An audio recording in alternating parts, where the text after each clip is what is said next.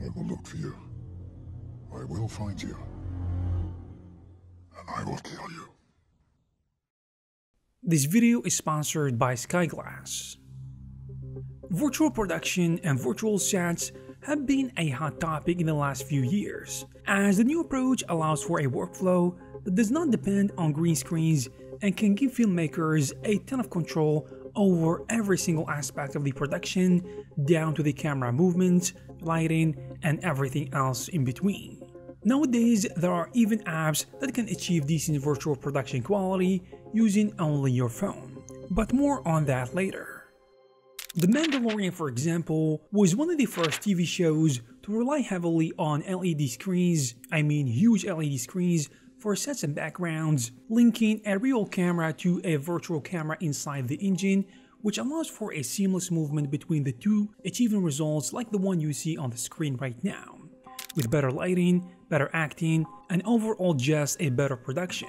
Unreal Engine right now is one of the cornerstones of this technology, as its virtual fidelity and versatility allow it to be integrated into any production, and the introduction of Nanite in particular opened up the door for unparalleled photorealistic graphics, as it is now more than ever feasible to import hundreds of scanned assets and environments very easily with minimal horsepower. Unreal also allows you to control the virtual camera with a real camera, which enables you to achieve those parallax, pan, or zoom in effects. The LED screens used for this technology are massive in The Mandalorian, and the LED set was called the Volume, and it was 20 feet tall, 75 feet in diameter, and covered 270 degrees of the set.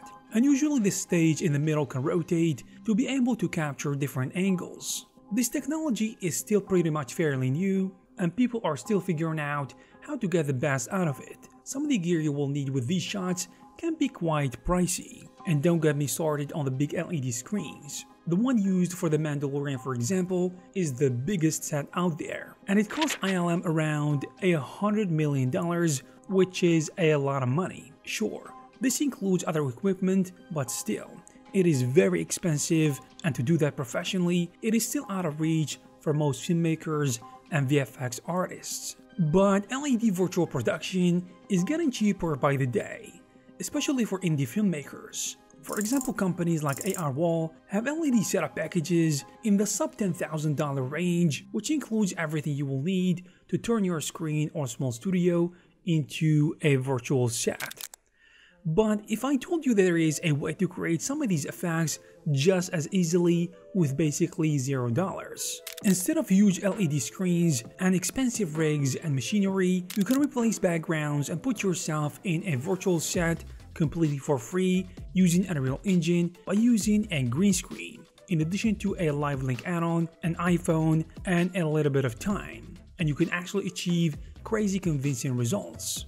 But one app that is spearheading this approach and providing this completely hassle-free is gonna be Skyglass. I've been aware of the Skyglass app after watching some of the stuff people create on apps like TikTok, and some of this stuff is really impressive. The way the app works is very straightforward, as it makes things very simple to deal with, so you don't have to install any plugins or applications. Well, beside the Skyglass application, all you need to do is to generate a 360 background, and you can actually create your own using a text prompt in the app to generate your own background. You can also use one of the many 100+ Unreal Engine environments available in the library and basically start recording and move it around the scene however you like. The background will parallax and move around the scene exactly how your phone moves, and this gives the illusion that you are inside the environment. Speaking of the background, you don't even need a green screen, but having one will help you a lot to get a much cleaner cutout, although their AI background remover is pretty good. I mentioned the AI 360 environment creator prompt, and it is very powerful because whatever environment you envision in your head can be generated very quickly as well.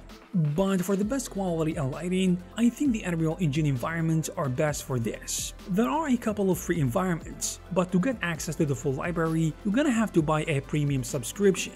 Skyglass also offers a ton of customization inside the camera view to adjust the green screen key features, like picking the exact color or adjusting the color range or threshold and further controls. There is also video white balance control, as well as color filters like temperature and so on. Some of these can be set to auto, but some are better to lock by tapping because, for example, you don't want your white balance to keep shifting while filming. And that's it.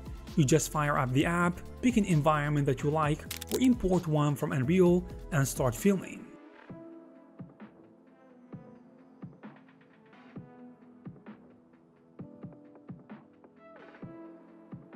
The Unreal stuff in particular are pretty amazing. You can switch to controller mode and walk around in the scene in first person and pick the spot you want to add as long as you have enough space to walk around, and the virtual camera will track your movement inside the environment. At the moment, the app is only available for iOS, so for Android users, you have to wait a bit for it to be available. Also, you can't use this for hooking it to a professional camera. It can only work through your iPhone camera, at least not without a lot of setting up.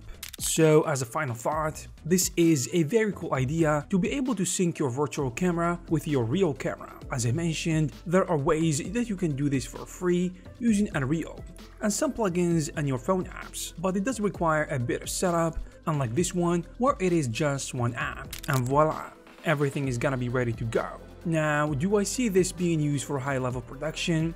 Well, not really. But part of me feels like I'm serious about it and I can create a really good setup and really good shots. Because using an iPhone for creating a movie is already proven possible, like what Claudio Miranda did, for example, because he created cool and cinematic stuff using the iPhone. But let me know what you think. You can try the app now for free by clicking the link down in the description. I hope you guys found this video useful and informative. If you did, please give it a thumbs up. You can also check some of our previous videos. Thank you very much for watching, and I will see you in the next one.